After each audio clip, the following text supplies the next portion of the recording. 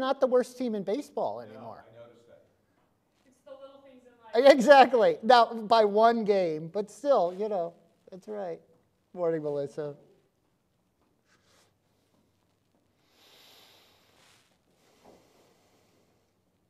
Your record doesn't really matter because we're the oldest team. You know? So you're like, There you go. Can you? Peter, how long is this trek you're doing? The walk itself is 14 days. How many miles? Just around 200, right around 200. 198 on the trail between all the other, some of the B&Bs are not right on the trail and some other walking. It'll be a little over 200 by the time it's done. So it's about, some days are 10, some days are 20. Yeah. It just depends. Some of the early days are, when you're in the Lake District, are hilly, so they're not as long. Some of the days, as you get further east, the landscape gets flatter. By the time you're in that part of the eastern Yorkshire, the moors out there are a classic, just barren, flat landscape. You know, the weather would come in over the North Sea, off the Arctic, and just blow nothing survives that, right? You know, just knock everything down. But it's a national park. I mean, it's its own unique environment. So I'll walk through 3 national parks. Well, there's a show on television that follows folks in England who want to move from a big city to the rural part. Okay, yeah. And they have 3 hosts who sort of guide them through. Sure. Looking at houses. And I'm surprised at how big the national parks are. Well, the part I'm walking through, literally, so I'm walking from west to east. It's 198 miles. 70% of the walking is through 3 national parks. They're almost like pearls on a necklace right across, running across that part of England, just with some narrower strips between them. And then, yeah, so I'm excited to see them, actually. Well, we should get started for those who are here and those who are online. Good morning. Happy Pentecost Sunday, everyone. Welcome to session 3 of the Politics of Jesus. We had a break last week for the holiday, and this is our final session. And it is, I will send you the advocate. So I didn't plan it to be on Pentecost Sunday, but it is appropriate, after all. I am Peter Homeyer, the rector here at Christ Episcopal Church. And this series is an effort to make it clear about our role. Advocate is such an interesting word. We'll be getting into that this is the word that Jesus uses for the Holy Spirit. And in light of when he speaks of the advocate and what it means about his ministry and then our ministry as well. We've got, again, just as this little bit of background before we get started, and because we've skipped a week, we're going to have a little synopsis of the first 2 sessions. It's not quite as material heavy as the last 2, so hopefully there'll be some time for questions as well. But just some very basic background pieces, because often folks will say, you know, I wish the church would be non-political, apolitical. I think that is a challenging interpretation of what is happening in the Gospels and in the life of Jesus, and so I want to give a little background about what it means to be political. And it's not complicated, folks. It really is any activities associated with making decisions in groups related to power dynamics. That's all politics are. Whether you like it or not, there's politics in a vestry meeting, for example. They might be well-intended, and they might be well-received, but it's still decision-making that has to do with groups and power dynamics. And of course, the thing about any kind of limitation of resources is that there's very rarely full agreement on how they should be allocated. So 3 things to understand about any political figure, and this helps put Jesus, I believe, in an important context that we often miss inside the church as we focus on the salvific nature of Jesus and the personalist relationship with Jesus, both of which are important. But this third leg of the stool of understanding who Jesus is and who we are called to be as followers of the risen Christ, it's important to understand these elements because they also impact our own lives as well. The first thing is context. So really the background, the time period, and what's important at that time. Covered that in session 1, destroy this temple. The actions of this public figure, what they say and what they do, are always the best indications of what of any public figure, what their intentions are. And that was handled that in session 2 weeks ago. For this I was born. And of course, all three of these titles are direct quotes from Jesus from the Gospel of John. And then the third critical thing I understand that we need to know about any public figure is what their intended impact is. They're doing it for a reason. And that's what we're going to talk about today. I will send you the advocate. But before we begin, like all good work, it is best to begin with prayer. So we have this wonderful prayer from the Book of Common Prayer, back in that section that the book doesn't naturally fall open to. It's not page 355, or now for all of you that do morning prayer with us during the week, page 77 or page 80. There's a beautiful set of prayers back there, and this is one found there for the influence of public opinion. And I invite you to join me in reading this. Almighty God, you proclaim your truth in every age by many voices.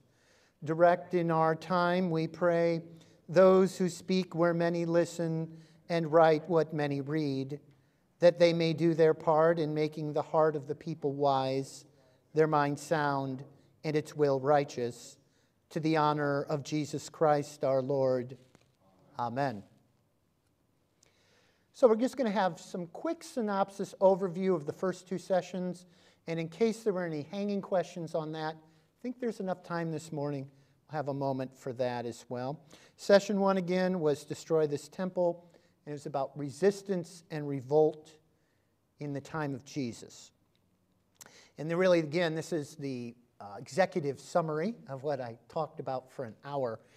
This time period that stretches for quite a significant period of over 230 years, from before the birth of Jesus with the Maccabean revolt, which happens in 164 BC, and stretching through the first Roman-Jewish war, which lasts from 66 to 73 of the Common Era, but with the critical event, of course, being the capture and destruction of Jerusalem and the temple by the Romans in 70 of the Common Era, is the context. It is the background. It is the daily life and breath of the people who lived in the areas that we think of as Israel, and they understood to be Galilee and Samaria and Judea.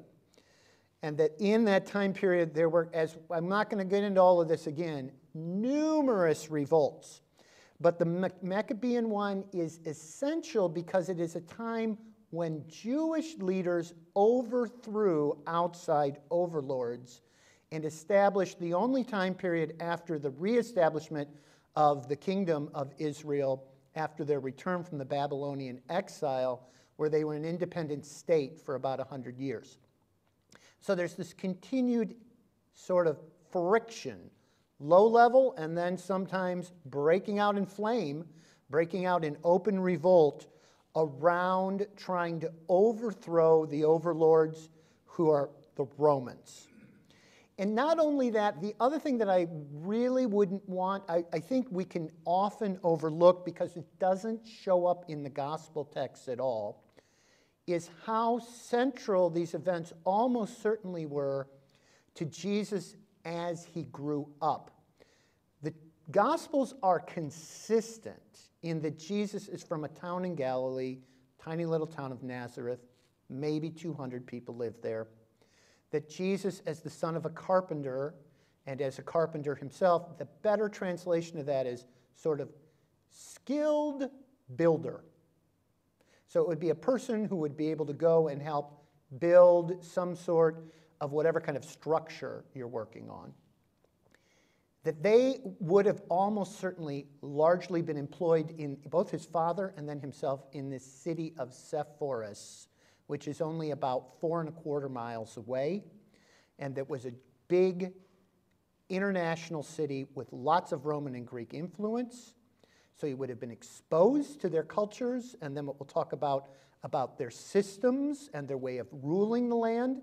But not only that, the fire and the sword, the blood that came out of this time period were known and seen very dramatically in Sepphoris. There was a revolt where the city was captured by bandits, rebels, depending on the way you would choose to translate it. Lestai, this is the same word that's used for those who are crucified next to Jesus, where they captured the city of Sepphoris. This happened almost at the time of Jesus' birth. It was held for 10 years by rebels, and then the city was destroyed when the Romans retook it, razed to the ground. This would have happened when Jesus was about 10 years old. There were apparently over 1,000 crucifixions, and everyone else in the city was sold into slavery. Then the city was rebuilt from the ground up by Herod Antipas, and Jesus, as a skilled worker, would have been there working on the city. So the context of the time is not only important in a general sense. It is important because Jesus' background would have been directly tied into experiencing this right there in the backwaters of Galilee. Then 2 weeks ago, the session was For This I Was Born. And this one is about deeds and actions of a political figure, in this case Jesus. And I really emphasized his proclamation and confrontation. You may remember that the one critical element I wanted to make sure that we used as a lens to discuss this is this idea of a domination system. A domination system is the pyramid on the bottom rather than this more organic shape at the top. I would actually not say that the partnership system has the best visual model. I think a web would be an even better visual model, or when you think about the way the World Wide Web works, that's an even better one. So it's just all these interconnections that work in all these different ways. But in a domination system, power flows from the top down, and of course you only have a limited number of folks who can be at the top. And the intention and expectation of this kind of system is the maintaining of control. So that's done through domination, typically politically, economically, and in the ancient world, religiously is just as important. So the Romans relied on collaborators for this system to be able to be effective. There weren't enough Romans to go out and actually fill every position that was needed in every province to make this kind of a system work. So they used what was known as client kings. That's what Herod the Great was. That's a local leader who rules sort of an intermediary and has some semi-autonomous powers. And then, of course, we went into depth about this 2 weeks ago. The high priests and the Sanhedrin were understood by the Romans as the way to keep control of the people of Israel. You may remember that there was a very simple equation that I think is honest about how the Romans understood their relationship with the people, the Jews. So if you want to control the Jews, you need to control the temple, because they only have the one temple and life is centered around the temple. And if you want to control the temple, you control the priests.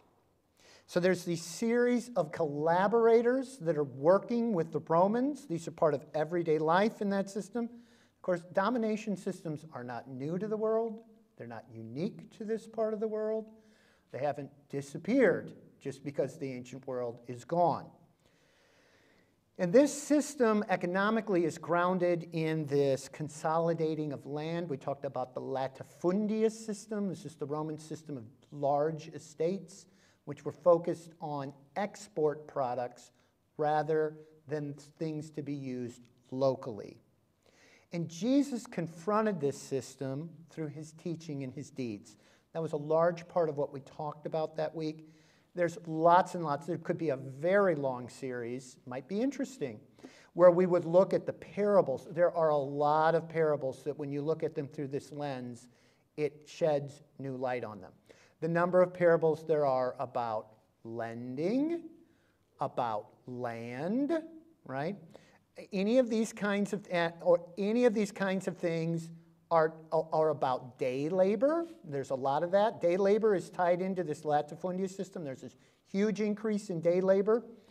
It'd be very interesting to look at this. So he talks about the system through his parables.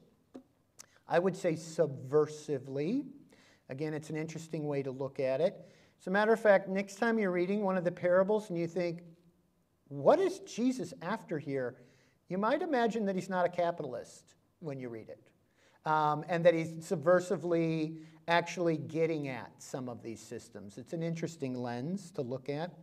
And then the deeds which really culminate in Holy Week with Palm Sunday, talked about the parallel parades that were coming into Jerusalem, and that these parades were intentionally the one as a critique of the one from the empire coming in the other way, and that they are done with planning. Jesus sends his disciples to find the donkey, which he tells them they know he's coming for, and they're done with an intention that way, just like a political protest would be.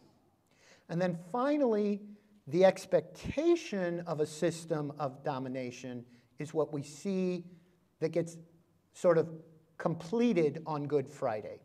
And that is that if you stand against this sort of a system, what will happen will be that you will, whoops, good heavens, sorry. What happens is that you'll be eliminated. The system has to keep itself in control, but what the Easter story tells us is that systems of domination can still meet with unexpected, surprising, and life-giving results. So that's a little bit of a recap of where we are. I'm going to grab my mouse, and we can take a couple of minutes here if there were any questions or comments on that.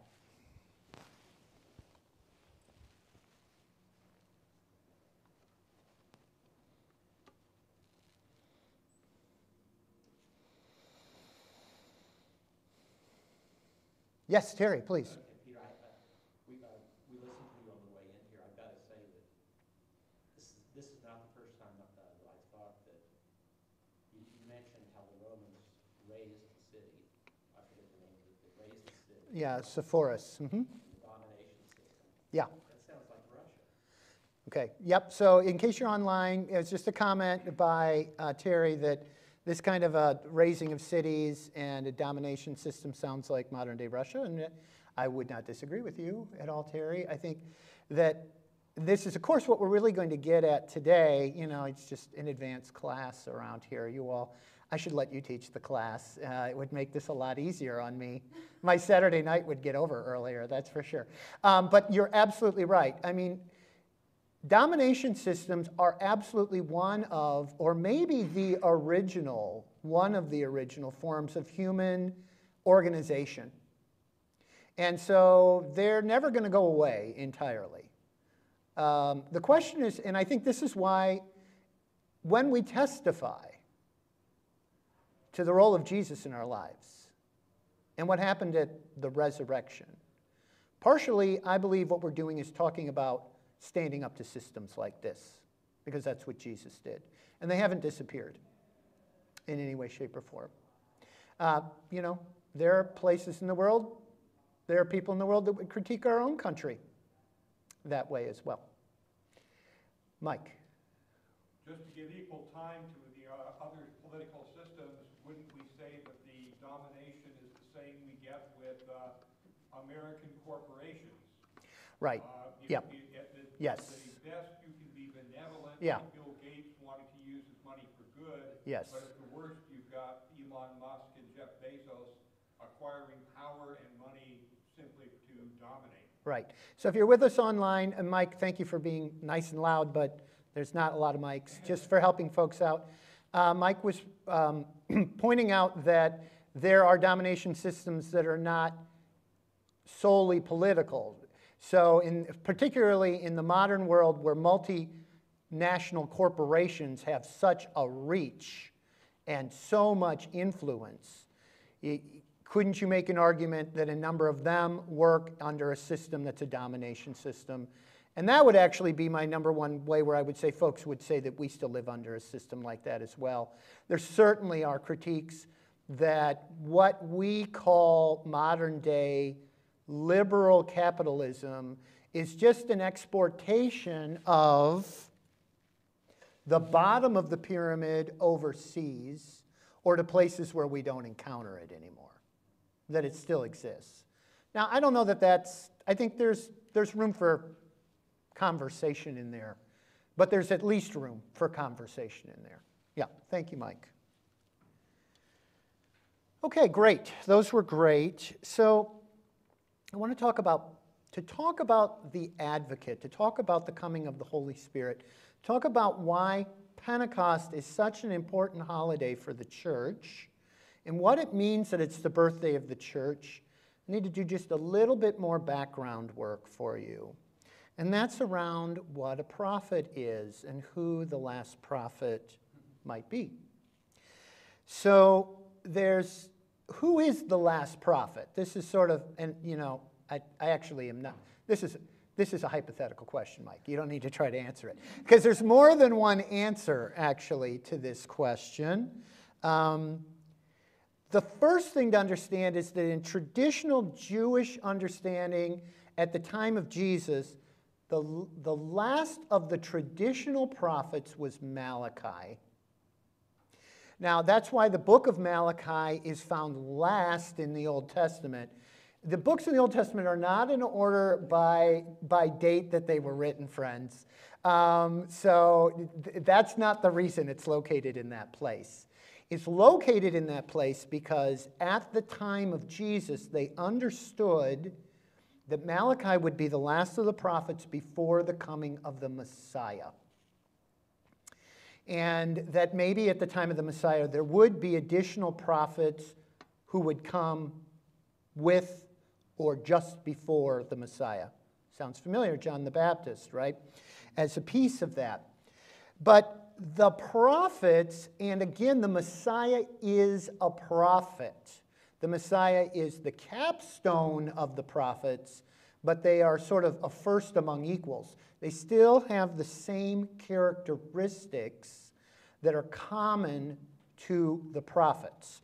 And I've pulled out some of these for you, and then I'm going to talk about the examples, because these examples matter.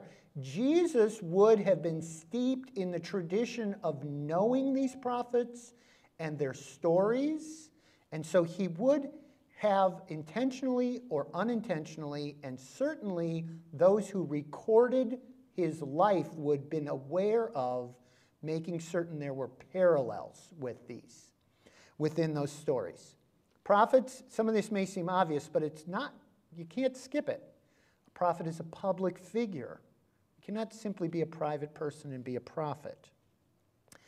A prophet has to have some kind of a divine call. They speak with an unusual authority. They receive no material compensation for the work they do. So I guess I'm out as a prophet right now. But you all could still be prophets, so let's not forget that, and that's actually the lesson of Pentecost right there. And their message is a challenge. Their message is not simply love and hugs. I mean, it's in there, but they are pushing. They are pushing and challenging, and because of that, they are persecuted. This is one of the stories, and this picture is a great example of this from the life of Jesus, as a matter of fact. This is from the Gospel of Luke, right near the beginning. I just love this story, and it almost always gets overlooked. I just think it's so human that Jesus has just begun his ministry and returns to his hometown. This is not Nazareth, by the way. This is Capernaum. Jesus sort of has two hometowns because there's no synagogue in Nazareth. And when he's teaching there, they say, "Who is this guy?" And he tells them, and it'll be coming up as an example in a minute, a story about Elijah the prophet, which you have to know the story of Elijah because he only references it in a way that you have to understand the story to know what's going on. And it offends them so much that they frog march him out of town to a nearby cliff where they're going to throw Jesus off the cliff. Now, it says that he passed through them and went on his way. I'm always curious how messy his hair was or how torn his robes were by the time he'd gotten through passing through them on his way. So I want to speak, and I want to give you, because I did not receive much of an overview about the prophets through most of my life as an Episcopalian, other than to possibly be able to name a couple of them. I want to spend a little time talking about how a number of the prophets hit a number of these characteristics that I was talking about. And this actually right here, this picture is from the life of Elijah. So I'll talk about that in a minute. And he's being fed by ravens because he's ticked the king off so much he's had to go into hiding. So that's an example of the persecutions that are happening. I have put these not in their order of importance, but unlike the Old Testament, I've put them in chronological order for you. So first we have Samuel, and Samuel, of course, is very famous for that wonderful passage about when he's a boy and serving in the temple, and Eli is the high priest, and he hears God calling him, and then he says, "Here I am, Lord." And what he's called to do is he's called to be the prophet that will lead Israel from the time of the judges into the time of having kings. So his role inside of that is to be a kingmaker, the first kingmaker. Public figure, can't get more public than that, right? And as a public figure, he makes Saul the king. But when Saul doesn't please God, he then has to go and communicate directly to Saul that Saul hasn't done what God wants. He says directly, "Why did you not obey the voice of the Lord?" That's a direct quote from Samuel to Saul. And because of that, he tells Saul to his face that he's been rejected as the king. And he then has to, it's interesting thing that happens in the life of Samuel is somehow he's still involved around court. But when he goes off, this is worth noting, when he goes off to anoint David to be the next king, there's subterfuge involved in that story. It's very dangerous what Samuel is about. He goes off into the countryside. He's just going for a visit. He's not going to anoint anybody as a king. And by the way, oh, don't you have a lot of lovely sons? Couldn't they all come by here and I could have a look at them? So Samuel is the first of these public figures. And one of his disciples is Nathan. Nathan is a prophet during the time that David is king. And Nathan is most famous for the infamous events around the story of Uriah and Bathsheba, which you may remember are when David chose not to go off to war and was hanging out on the roof of his palace and happened to look down and saw Bathsheba in a state of undress and helped himself, I think would be a not very polite euphemism, but not as bad as some, and then had Uriah killed when it turned out Bathsheba was pregnant with his child. He did a whole thing where he tried to have Uriah come back, and then cover up the pregnancy, and that didn't work, and so he sent a note along with Uriah to have him be in the front of the battle, and he died. And so apparently this was a not very well-kept secret that everybody was aware of, but nobody was talking to King David about, until Nathanael comes in and tells a story. He tells a story to David about an owner of a giant flock of sheep who goes and takes the one ewe that belongs to a poor man. And David becomes incensed. He says, well, that guy's going to get his just deserts. And then Samuel says to his face, well, good, because that's you.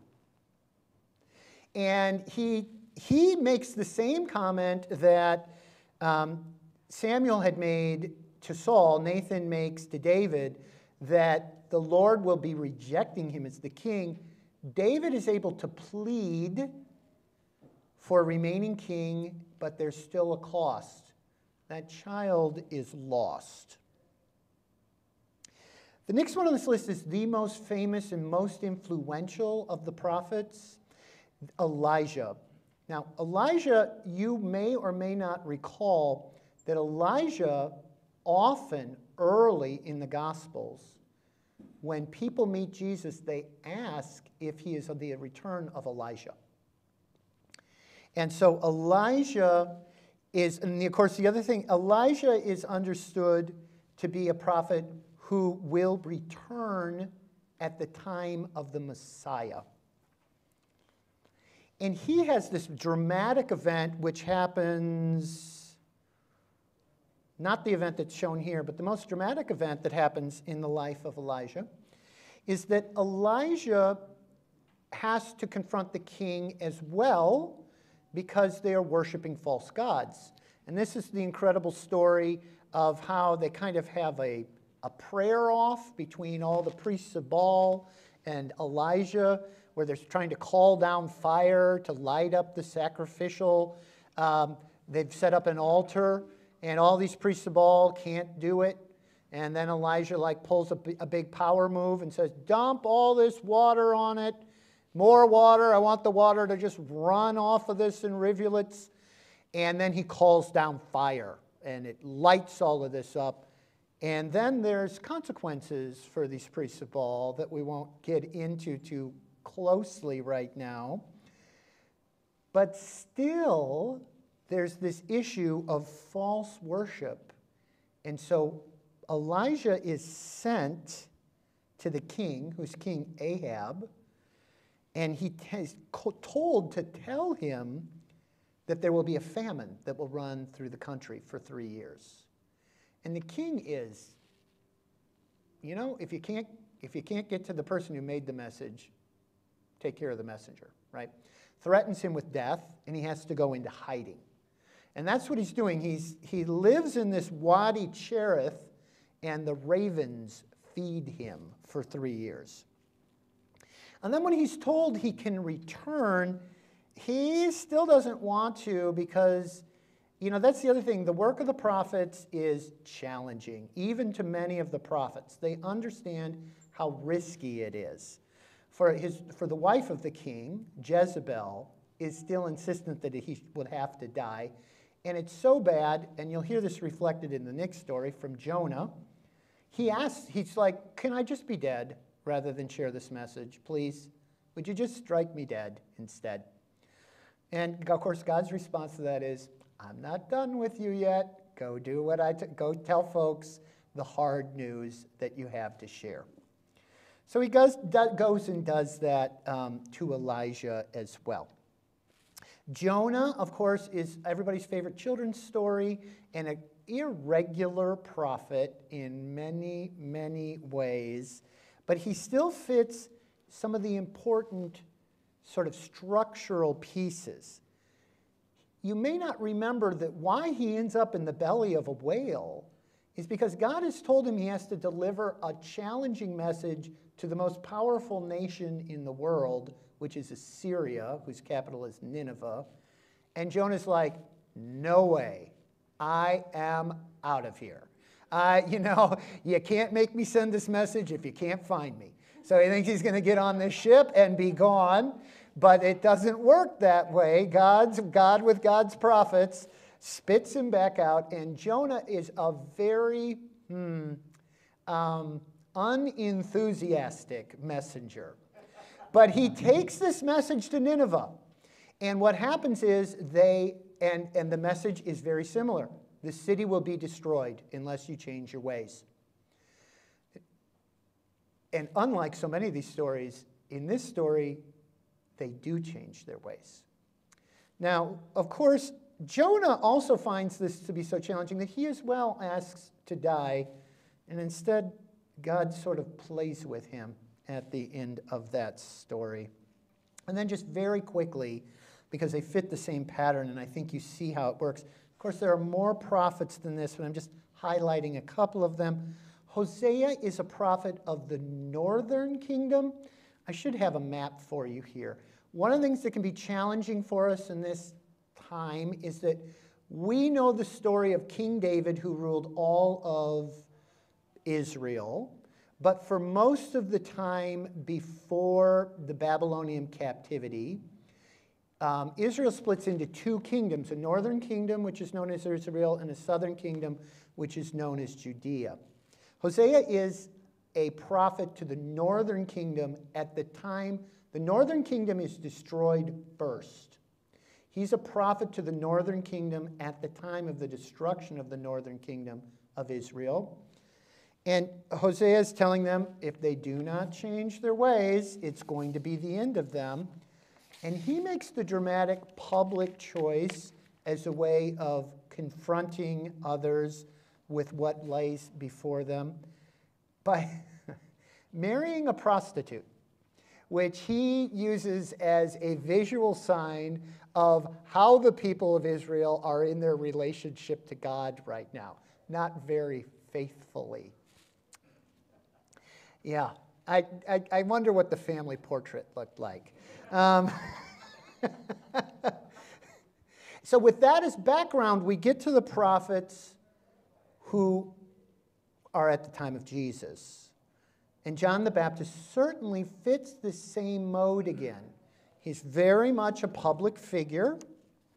He's out there in the wilderness. He shows up in Josephus, independent third-party source. He's certainly been called by God. He communicates with a kind of authority that catches people's attention, right? You know, and that there's risk and danger for them unless they change their ways. Even now the axe lays at the root, he says, right? And I on my threshing floor will separate the wheat from the chaff. And John, who of course goes around with camel's hair and a rope and a rope for a belt, certainly was not being paid, and he too is persecuted. It's again, we did talk about this at an earlier session, but the death of John the Baptist is almost certainly because of his role as a public figure in a system of domination where he's calling out the leaders for not following their religious practices. Herod has married his sister's wife. It's a big no-no in the Old Testament, particularly the way he did it while his brother was still alive. And he's called him out publicly for this, and it ends up costing him his life. So that's a little bit, oh, are we awake here? There we go. And that's a little bit about the prophets, and I think, although it may seem obvious because we always talk about it, it's worthwhile to see the parallels between them and between what the characteristics are that Jesus chooses to embody. He is certainly a public figure. He's gathered these disciples around him, these students, and then he's teaching publicly and traveling publicly and gathering large crowds. Some of the feeding stories say 4,000 or 5,000 people on some occasions. He is certainly called by God. All 4 of the Gospels, one of the stories they have in them is the baptism story, which is incredibly dramatic. a dramatic affirmation of a call by God. The visitation of the Holy Spirit, the rending open of the heavens, the naming, the voice of God speaking, "This is my Son in whom I am well pleased." Jesus speaks with an unusual level of authority, which if you were to go in and look at the stories of Jesus more carefully, often shows up. There will be an exchange where he is either speaking to a Pharisee or a rich man or someone in the crowd, and there's a disagreement or there's a hard question in there. And in the ancient world, one of the traits, characteristics that was most appreciated was having a quick wit and a capacity, rhetoric, to be able to make your point in a way that others were left dumbfounded. They had no response to what you said. And you'll find that happens regularly if you go back and look through the gospel texts. That Jesus will give a response, and whoever was trying to challenge him on it, it'll say that they were amazed and astounded, dumbfounded. They don't have anything more to say in response to that. And of course, Jesus was not paid. The most famous example of this is when he commissions the 70 in the book of Luke. He sends them out with no purse, no bag, no sandals. Jesus kept a common purse. We know that because that comes up in the story when Judas is going to betray him. Apparently owned nothing of his own. And as we're all well aware, Jesus was persecuted, tried, convicted, tortured, and then crucified. And as I've mentioned already, Jesus is regularly named, or there are questions about his role as a prophet that show up in the text. Jesus himself names himself as a prophet on more than one occasion. That story with the picture of him getting ready for them to try to throw him off the cliff, when he can't do any deeds of power in Capernaum, Jesus says, a prophet is without honor except in his hometown. He names himself as a prophet. And again, in all three of the canonical Gospels, others ask if he is the coming again of Elijah. He is named as a prophet at the entering of Jerusalem on Palm Sunday. Those who are gathered there name him as a prophet. And even after his death, when you think about the road to Emmaus story, and the two that are walking along the road and do not recognize Jesus, and Jesus asks them to tell him about this person, the language they use is a prophet, mighty in deed and word. So, if Jesus is the last of the prophets, what's next? Well, here's what the expectation of what's next is in the domination system. Nothing. The end. End of the story. This is from the movie Spartacus, right here, for those of you who are old enough. But it is a scene which is well recorded in the ancient world, that after the battle where Spartacus was defeated, 5,000 former slaves were crucified. End of story. Domination system would say nothing is next except the old way, going back to the system that already existed. But when it's almost time for the domination system to play its final card, which during Holy Week, we see Jesus' response to this. When it becomes clear by the middle of Holy Week that what's next is arrest, trial, and death, this is the time that Jesus starts to talk about what will come after his death.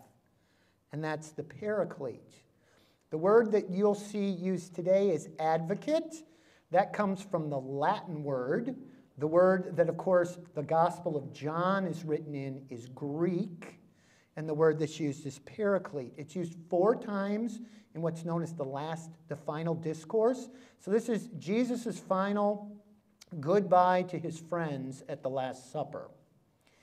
And they want to know when and how they will see Jesus again. And he says, well, I'm going to the Father, but I'm going to send you this Paraclete. And the Paraclete, it's a curious choice. I don't know enough of the background of why the language choice was made, that in many of the texts, this word is translated as comforter. And I think that has to do with what the role of a paraclete would be. But it loses the sense of what a paraclete is. For a paraclete in that time was your legal counselor, effectively your attorney or your advocate who assisted you if you were going into a civil trial. The Roman system was very complicated and extremely strict. If you said the wrong thing in the wrong place, your case could be thrown out of court. And so for Jews who weren't familiar with this system, they would hire a person, like you would hire an attorney now, to serve as their helper, their counselor, their advocate, their attorney. So I guess that's a comfort, right? You need someone to comfort you to get through this complicated, dangerous process. But the person really serves the role of what we would think of as a good legal counselor. This is a picture, by the way, of Cicero. This is the reason I want you to see Cicero, and again, this is not, we don't have enough time for this to be a 101 Roman culture class as well. But Cicero is a really interesting and important figure, very close to the time of the life of Jesus, very late Roman Republic, into the beginning of the empire. He is not a person who comes from wealth. He is not a person who comes from a landed family.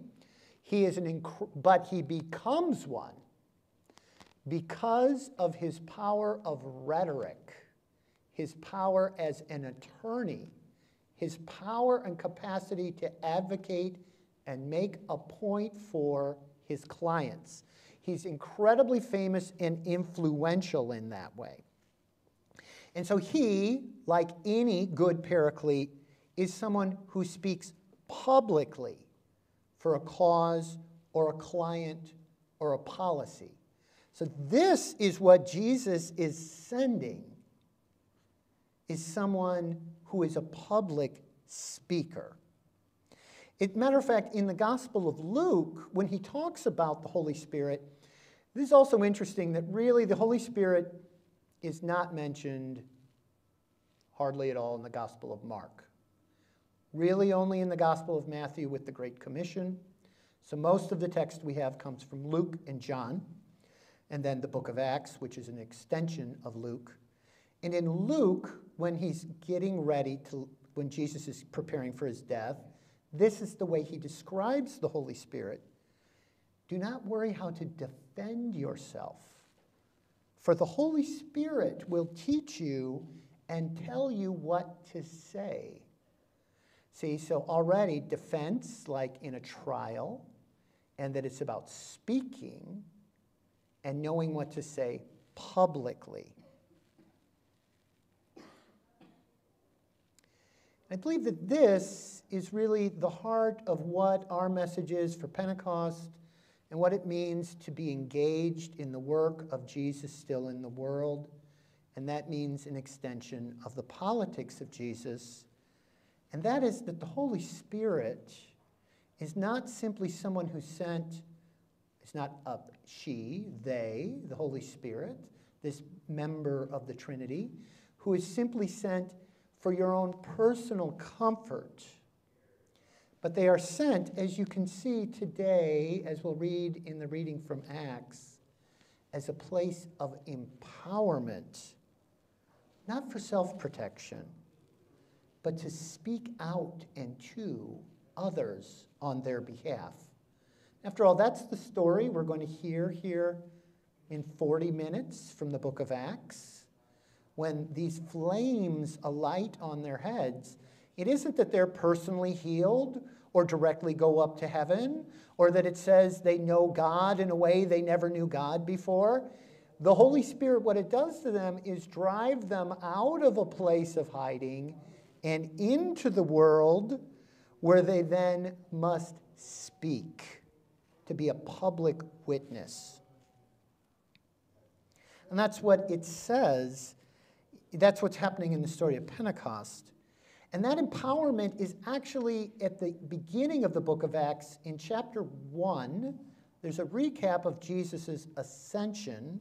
And when he talks about the Holy Spirit, he says, "You will receive the power of the Holy Spirit to be my witness," to be the person who goes out and speaks on my behalf. And so the Holy Spirit is Jesus' way of carrying the message into a community that becomes the prophet rather than single individuals.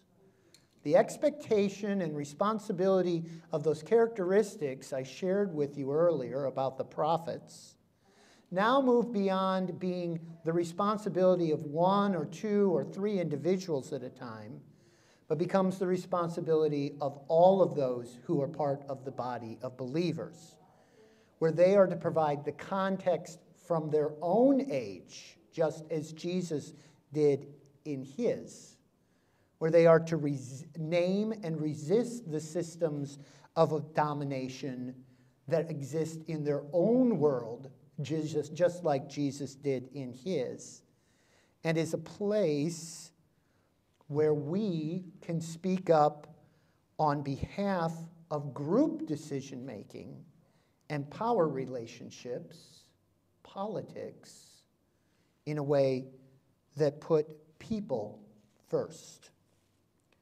For here's the language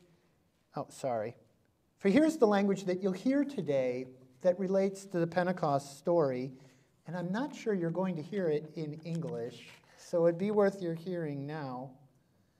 "For I will pour out my Spirit on all people. Your sons and daughters will prophesy." See, the prophets. "And your young men will see vision, and your old men will dream dreams. I will pour out my Spirit in these days." See, this is if you actually knew if we want, again, it's another level of study. But if you look at the way the verb tense is used, this is an open-ended these, this time, all times now. And they will prophesy. And so the Holy Spirit, the work of Jesus and the politics of Jesus, in the words of the Catechism, is God at work in the world, in the church, even now. So here's some examples from the last 100 years, including some folks who made it out to Pride just yesterday. And that's what I have for you today about the coming. I will send you the Advocate as the last piece of what is the intention of Jesus as a public figure. His intention, after he's provided context and then spoken into, proclaimed, and resisted a system of domination, is to build not only one off of prophets to come, but a community that can fill that role instead and speak up on behalf of others.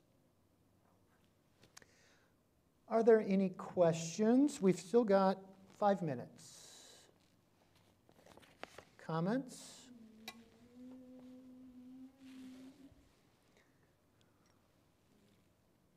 Yes, Mike. What I find interesting is that even today, even some of our modern churches and church structures still try to revert back to that domination mode, where you have a hierarchy which tells you what to do, whether it be through bishops, cardinals, popes, or through an authoritarian structure in terms of a Baptist convention. Right.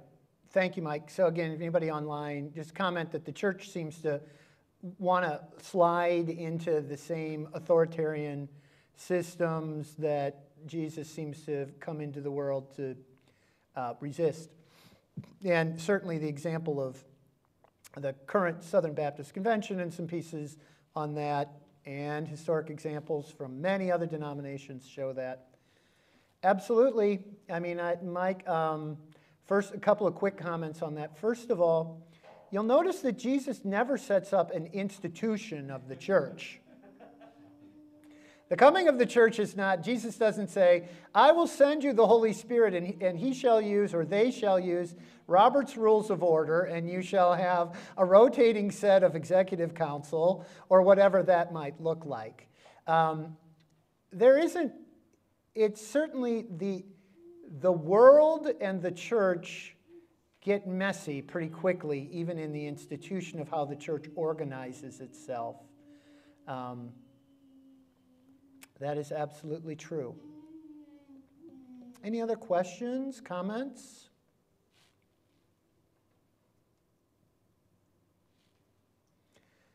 All right, I'm going to say thank you all very much for coming and participating in this series. It's a pleasure to put it together for you. And there's a lot to get ready for church here in about a half an hour. So we'll say goodbye for now.